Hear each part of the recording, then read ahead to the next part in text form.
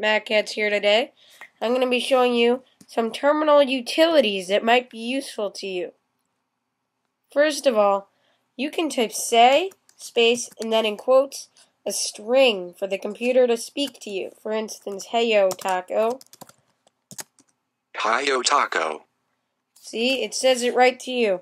I'm going to even turn up my volume all the way and do this again. Say hi, and when it doesn't have a space, it doesn't need to be in quotes. Hi. In fact, I think you don't need quotes for no matter what. DFJKS8 Sasad. So that's how to use the say utility. Now, another thing that's going to be useful to you is the man utility. It's actually MAN. So you can do man and then a command to see the manual page for the command. You use the arrow keys to go up and down to scroll up and down on the manual page, and click Q to quit the manual page.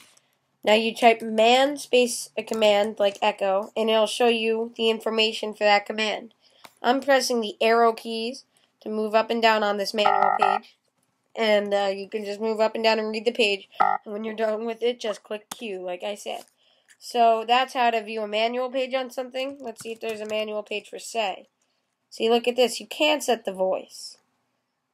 So you can set the voice with say and everything like that. So that's very useful. So that's how to use the say utility and the man utility. Another thing I'm going to show you is Emacs, which is actually a word processor. It comes with terminal in Unix, but I'm not going to be showing you how to use it. I'm going to be showing you some games hidden within it. You hold escape and hold X really fast, and you type snake. I'll put this on the screen. Hit enter, and here comes snake. And you can play snake by moving around the arrow keys, eating the red dots.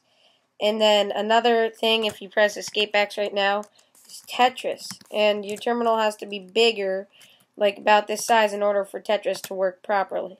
And you click space to make the little dots move all the way down really fast. It's going to lose for you.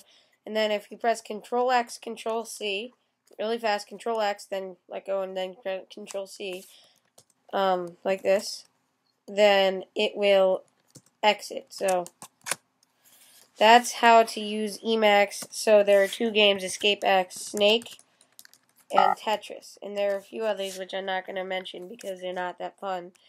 So that's how to use Emacs, say, man. So goodbye. Goodbye.